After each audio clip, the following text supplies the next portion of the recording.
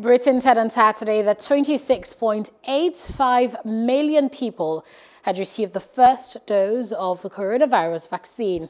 Now, that's more than half the country's adults who have had one shot.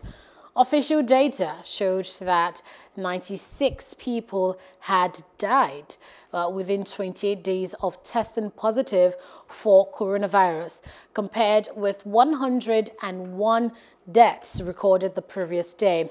There were 5,587 new cases of the virus, and that's up from 4,802 new cases a day earlier.